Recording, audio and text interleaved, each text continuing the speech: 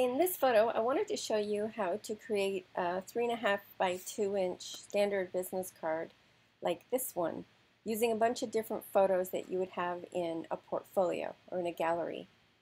So the first thing that we want to do is, I have all the photos that I'm going to be using lined up down at the bottom here, but we need to create the canvas size first. So I'm just going to choose the first photo here, it doesn't matter what photo, and I'm going to create a virtual photo, and then I'm going to click onto that virtual photo, and I'm going to go to adjustment and click on crop and straighten and click this little lock, and then we want to choose 3.5 by 2. I already have it down here because I've already done this, so you may need to enter custom, so just click on that and put in 3.5 by 2.0. So click that, and it creates this little box here. And it doesn't matter where it is on the photo because we're going to be deleting the photo anyways.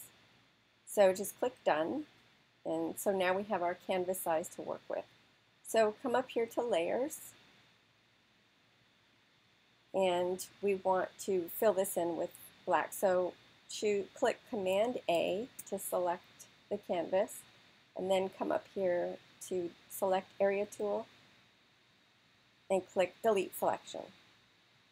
And then now come up to the fill tool and change your color. I'm going to change mine to black. And then just click on the canvas. And then you can just click Command D, like David, to clear the selection. So once you have your background filled in with black, we want to start loading our photos that we're going to be using. So just click on the photos at the bottom and drag them up until you have all the photos that you want to use for your business card. So now that we have all the photos loaded, we need to create the strips for them, but we need to create a selection first. So we're going to come up here and create an empty, add a new layer, and add an empty layer, and we're going to create our strips on this layer. But we first need to determine the size of each strip because we have 7 photos and we want the strips to be equal. So if you hover over the canvas that we created, which was this one right here, it is 2158 by 1233. So if you take 2158 and divide it by 7 and then enter those dimensions up here, that will be our strip size. So I already did the math on it, and it's 308, and we'll keep the same length, 1233. So 308 pixels wide by 1233 in length. So just come up here and enter that, whatever it works out to be for you. And 1233.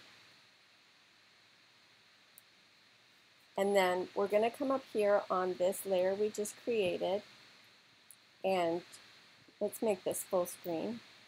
And then just click in the upper left corner here, and just click once, and it creates a strip for you. So let's turn off all the layers except the very first one, and I'm going to turn the background off as well, because I want to work with the transparent canvas. So there's our first image, and we need to get this selection so that it's over top of the image. So come up to the empty layer and click Command Shift and the right arrow key to move it in increments. Well, we need to make sure the pick and move tool is selected. Oops. So again, Command Shift and the right arrow key, and it moves that selection box so that it moves it in, I think it's 10 pixels every time, or 10 spaces rather. And then if you just want one at a time, just click Command and the arrow key. So once you have it to about where you want it, you want to choose the Select Area tool, and you also want to make sure you're not on the layer anymore. You need to actually come on the image. So it's important to remember that. So we're on the image, we have our selection box, but we want to invert the selection because we want to keep just what's inside the box. So click Invert Selection and then choose Delete Selection. And don't clear your selection, just click Invert Selection and go back up to the layer, the empty layer. And now we can turn on our next photo. And we're just going to do the same thing. While you're on that empty layer, make sure you choose the Pick and Move tool. And again, with Command, Shift, and the right arrow key, just click until you're right about where you want to be. And then make sure you're on the layer with the image. Choose the Select Area tool and select the Invert Selection and Delete Selection. And go back to Invert Selection. And then go back up to your empty layer and turn on your next layer, your next image rather. And while you're still on the empty layer, just choose Command, Shift, and the arrow key. Or I keep forgetting to choose the Pick and Move tool. So Command, Shift, and right about there looks good. And then click the Select Area tool, invert the selection, and delete the selection. Oops, you know what? I'm glad that I did this because I forgot to go down to the image. So you can see nothing happened when I did that. So you have to actually go to the image. So let's try that again. Delete the selection. There we go. And then invert the selection again. So go back up to the empty layer and turn on your next image. And choose the Pick and Move tool. And choosing with Shift Command selected and the right arrow key. Cursor over to right about there. And then click the Select Area tool. Invert the selection. And go make sure you're on the image. I almost didn't go do that. And delete the selection. And then invert the selection again. And go back up to your empty layer and turn on your next image. And with the Pick and Move tool selected, Shift Command and left arrow key this time. That looks good. And Select Area tool. Make sure you're on the image and invert the selection and delete selection. And then invert the selection again. Go back up to the empty layer, turn on your next image, and wow, that's like right about where I would want it. So I'm just going to leave that. So go on the image, invert the selection, and delete selection.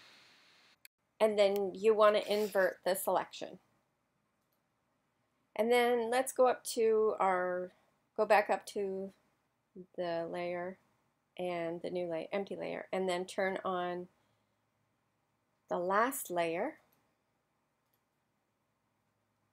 And let's choose the Shift Command and pick the Pick and Move tool.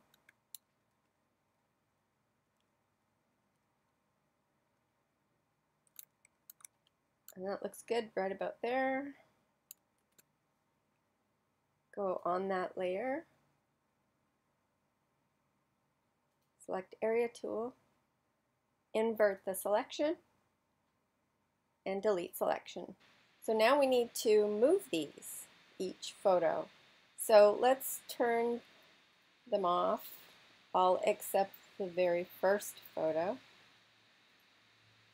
And with the pick and move tool selected, just move them over. And I don't want to click and drag it over because then I might move the photo too high to the top and then I'm going to have to find my center again. So I'm just going to keep doing Shift, Command, and the arrow key. For me personally, I find that easier.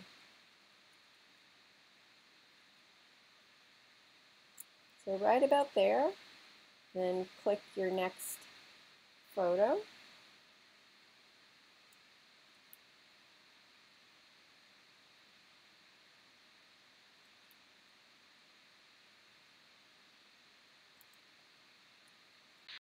So I've gone ahead and I've moved all the strips over.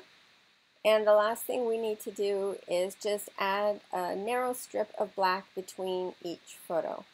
So come up to your last layer and choose Add New Layer and add an empty layer. And then click the Select Area tool, and with the rectangle selection, just click the top of the photo between the two images and click and drag to make a selection. And then click the Fill tool and fill that in. It defaulted to black, so I don't need to change it. So just click that. And then right click on that layer and choose Duplicate Layer. And then while you're on that duplicated layer, choose Command, Shift, and the arrow. Make sure the Pick and Move tool is selected. Try that again. Command, Shift, and the arrow key, and move that over to about there. And then create another duplicate, so right click and move that one over.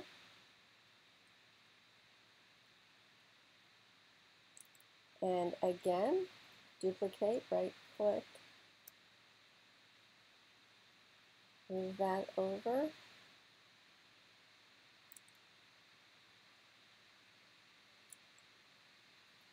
And make another duplicate. Shift, Command, right arrow key, move that over.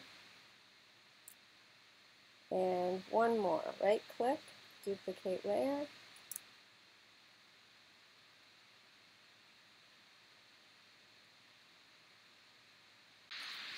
And clear the selection. So Command D, or if you have the Select Area tool clicked, you would click the Clear Selection. So now I'm going to add some text. So this is my friend Harwood Gordon. He's an actor. He lives here in LA, and he's my neighbor. So I'm just going to add his name to these photos of him, of his card, and I'm going to click the text tool. So I'm on the top layer. I'm going to click the text tool, and once I start typing, it's going to create a layer on its own. So just click where you want to start typing. Make sure you have your font picked. So I'm going to start with 100. Let's try that again. I'm going to start with 100 and then just click and start typing. So Harwood Gordon. Click OK. You have to move this text box and expand it. There we go. And then I'm just going to move that down. And I want to put a shadow on it. So just going to double click and it highlights it. And then I'm going to click shadow, and I want a white shadow on it. And just play with the offset slider until it is where you want it to be. And that looks good to me. Right there. And I may play with this a little bit more, but I'm going to leave it like this for now. And then you can merge all these layers if you want to, or you can just go back out of here and it will prompt you. Do you want to save your changes in a temporary file? And if you say yes, then let me just click yes.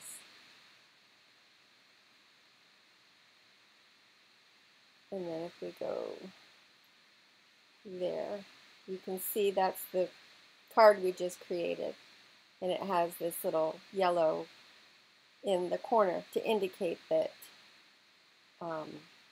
it says this file includes layering, editing data. So if you wanted to go back and edit it in the future, you would just click on layers again, and there are all the layers. So I hope you like this video, and if you do, please give it a thumbs up.